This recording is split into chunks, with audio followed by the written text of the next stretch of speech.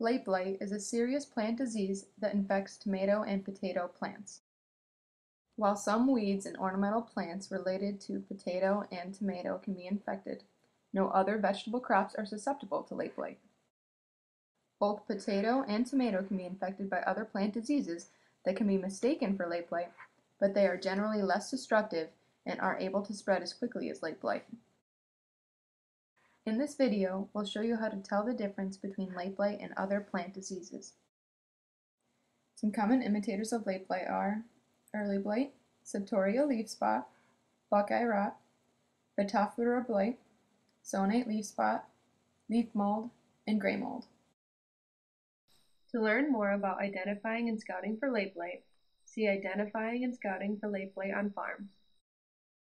One way that may help distinguish late blight from other diseases is to look at plant parts affected.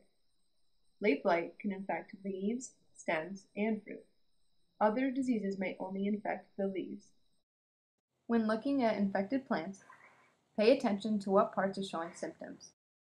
Another important identifier of late blight is its characteristic sporulation. When relative humidity is high, a fragile white growth, which is the spores of the pathogen, appears around or on infected areas.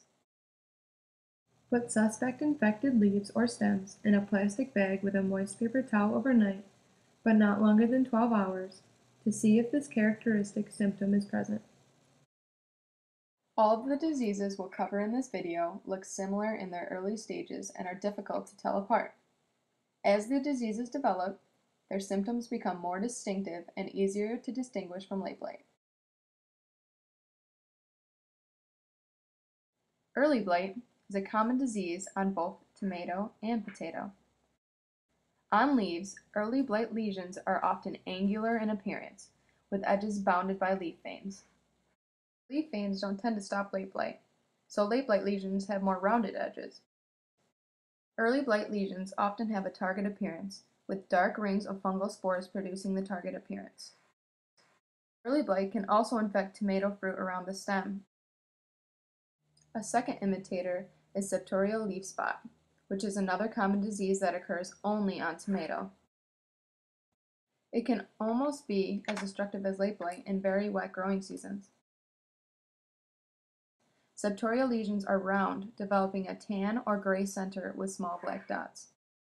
These black dots are resistant structures that allow the fungus to survive in the soil over winter. Buckeye rot and Phytophthora blight are caused by pathogens that are related to the one causing late blight. Fruit symptoms are very similar, but in both cases, infected fruit are most likely to be found close to the ground.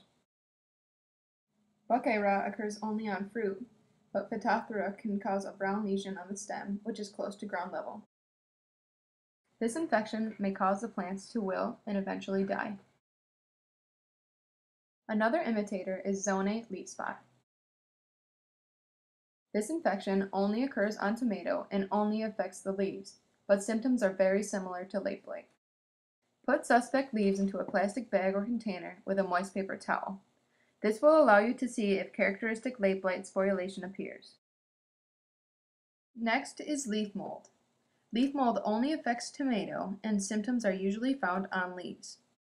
It's mainly found on tomatoes grown in high tunnels or a greenhouse, but is starting to be seen more often in fields. Symptoms start as pale green or yellowish spots on the top of the leaf.